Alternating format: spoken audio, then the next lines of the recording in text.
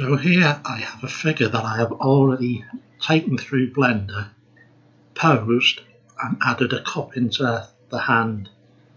Now I've chose this model because obviously this needs to be thought about how you would support it.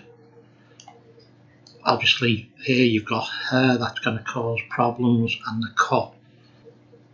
So what I would personally do, I would go into rotate, and I would want this rotated in this sort of position.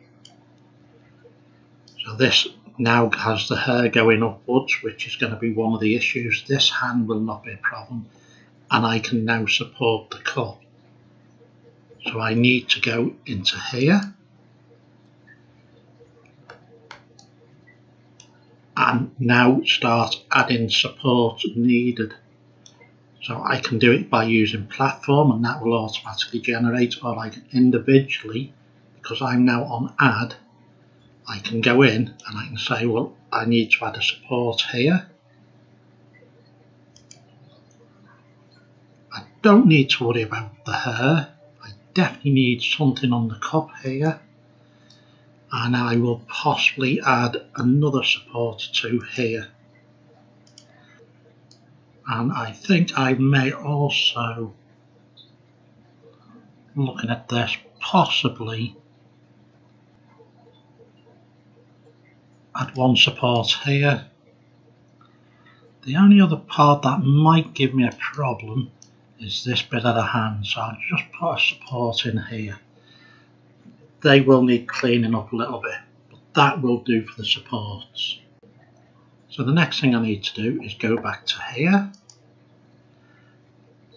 and I'm going to slice. Now this is set up for my printer, so that's now been sliced.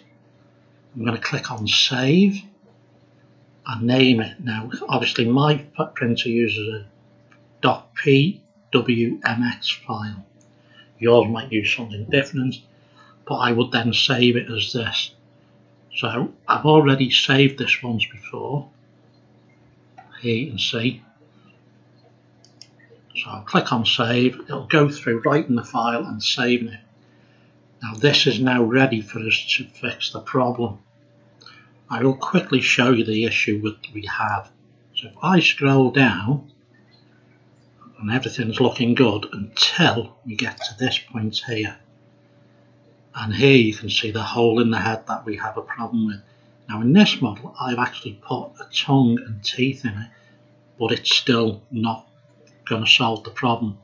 So next we're going to use the file we've just saved and take it into Uvtools and fix that issue.